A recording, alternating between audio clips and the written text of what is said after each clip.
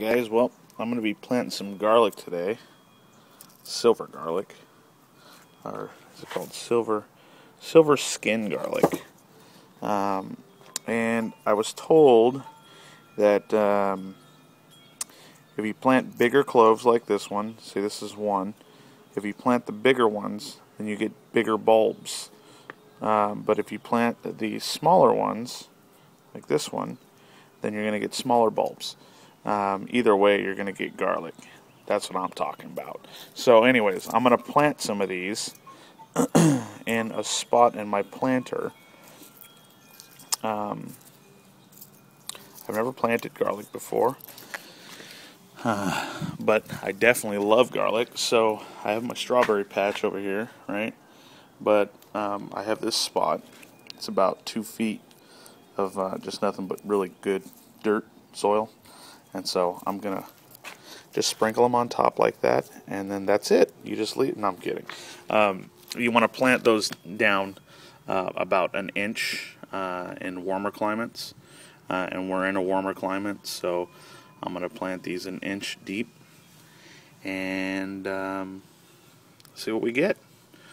This is my drip line, so I'm hoping that'll be enough water. If not, I mean, God forbid I can come out here with a bucket and water it, or even the hose. But anyways, any comments, any questions, feel free to ask me, although I wouldn't be able to tell you much at this point because I've never grown garlic before. My pastor has, though. Paul, he's on here. He'll probably say something about garlic, won't you, Paul? Anyway, God bless y'all, and have a great day. Also, you want to plant them about 4 inches apart, 4 to 8 inches apart. I'm doing 4 because I'm trying to just plant them in here. And the package said 4 to 8 inches apart.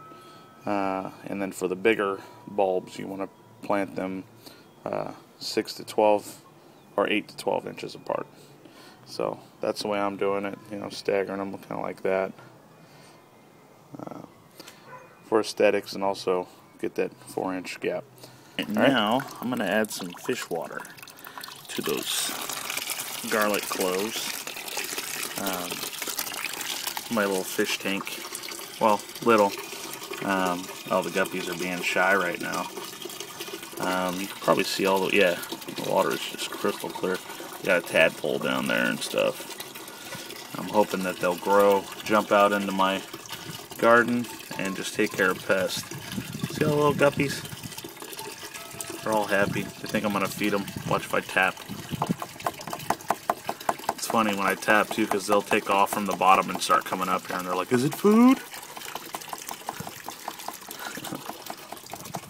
So anyway, I'll feed them. I'm not that cruel. But I don't have the food out here. So, water barrel's done.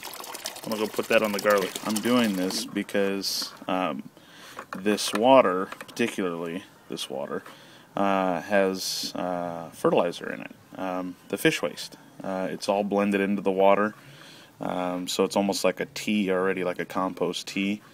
It's really high in nitrogen, and you got to fertilize garlic right at the beginning, because once they go to bulb, there's no real use in fertilizing them, so I've read.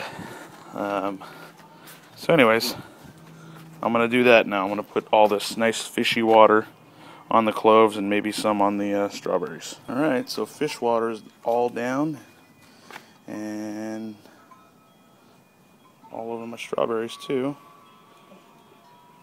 And what I could do at this point, but I'm not going to yet, I need to read a little bit more about fertilizing, is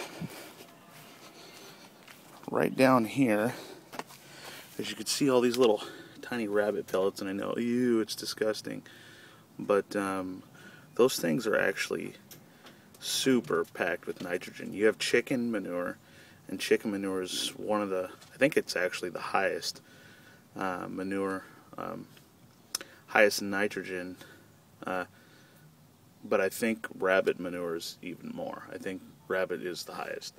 It's just, for some reason, not a lot of people use it. It comes in these little packed pellets. Oh, the other good thing is you don't have to compost rabbit manure. It's a cold compost, which means it's ready to go fresh out of the booty.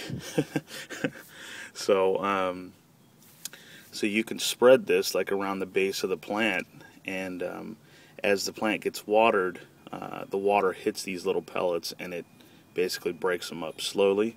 And so they're almost like these little time caps, these time release manure pellets, where they break down over time. So then we have the Cadbury bunny in there. She's like bark, bark, bark, bark, bark, bark, bark, bark. She's mad right now because I won't let her out yet. Oh, she needs food. Anyways, so that is, I'm thinking about putting that down around my base of my strawberry plants. So anyway, that's garlic for you. I'll be updating you guys to let you know how it goes. God bless.